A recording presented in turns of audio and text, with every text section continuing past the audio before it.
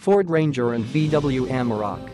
According to Reuters, Volkswagen will share its MEB platform, which will underpin the ID Crozz, with Ford. Volkswagen will discuss the matter at its board meeting on July 11, Reuters said, citing unnamed sources.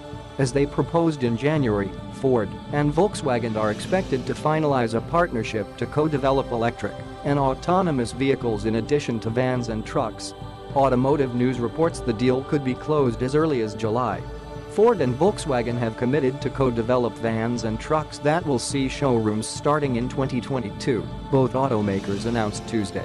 What do Americans probably care about most? That the Ford Ranger will continue as a U.S. product, even as the new joint agreement sees collaboration on non-U.S. versions of the Ranger and the Ford Transit van. The newly confirmed alliance does not involve any ownership stake. Instead, it finalizes an agreement the two automakers announced last June to collaborate on commercial vehicles.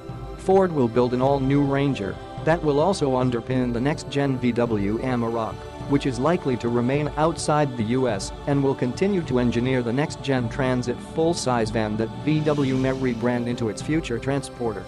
VW said it will build a city van, which means Ford's next compact Transit Connect could become a rebranded VW Caddy.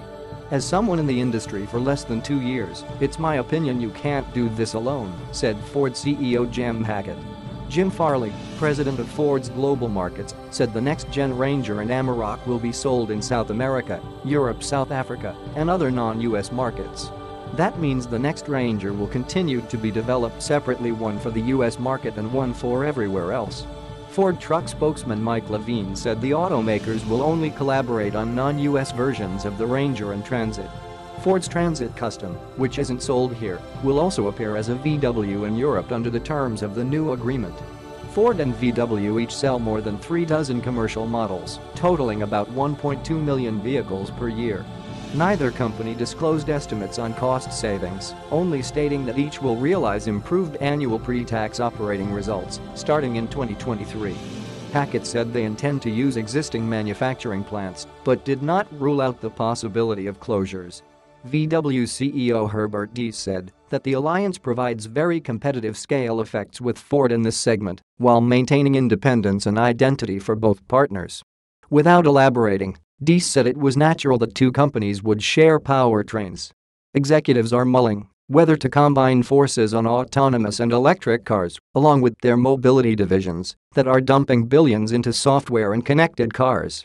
On Monday, VW said it will pour $800 million into its U.S. plant in Chattanooga, Tennessee, and add 1,000 jobs by 2022. The plant will build an electric SUV based on the ID Crozz concept starting in 2020 and serve as the first dedicated location in North America for future vehicles on the company's MEB chassis. More vehicles could be co-developed, but Ford and VW said they won't reveal more details for several more months. This story was originally published on January 15, 2019.